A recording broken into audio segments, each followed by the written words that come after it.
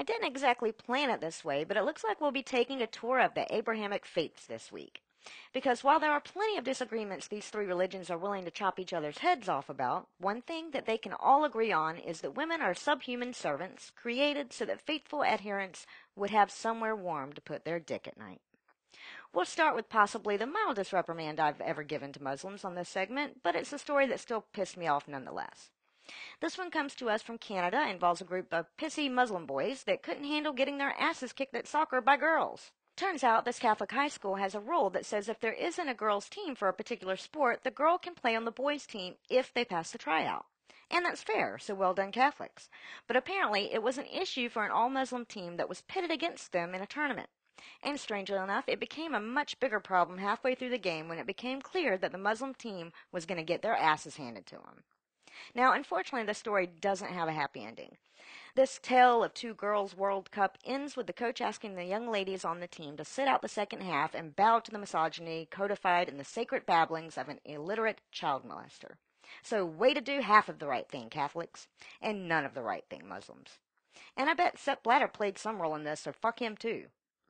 But like I said, that one is pretty mild compared to what we usually talk about on this segment. Not like the Muslim team threw acid on the team and lopped off their clits or anything. But don't worry, we'll ramp up the misogyny a bit as we move over to the UK to highlight some fucked up shit the Jews are doing there. Apparently, the Hasidic Brits are sick and tired of Saudi Arabia getting all the good press, so they decided they too would ban women from driving. In an effort to enforce this prehistoric notion of decency, they've even threatened to expel any students whose mothers drive them to school. In a depressingly submissive statement from some of the women targeted by the policy, they endorsed the new rules, agreeing that, quote, driving is a high-pressure activity where our values may be compromised by exposure to rage, bad language, and other inappropriate behavior, end quote. Well, sorry, ladies, but if you're responding to this edict with anything other than rage and bad language, that's inappropriate behavior. Moving right along to the Jesus portion of tonight's triad of patriarchy, we come to where else? Texas, where a Southern Baptist megachurch called the Village Church has elected to shun a member named Karen Hinckley for the unforgivable crime of filing to divorce her child porn-addicted husband. She was placed under church discipline, whatever the hell that means, after failing to give the church a square shot at saving what God had brought together, which is apparently a much more egregious crime than beating off to pictures of naked 5-year-olds since the church already forgave her husband. Now, apparently this fucked up church requires their members to sign a contract guaranteeing they aren't gay or polyamorous, and one of the fine print stipulations is that they can't get divorced unless the church agrees that Jesus did everything he could to avoid it.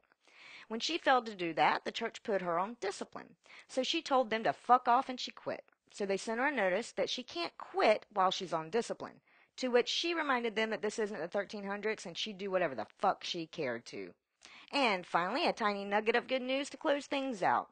As one of his final acts in office, outgoing Nigerian President Goodluck Jonathan pushed through legislation banning female genital mutilation in Africa's largest country.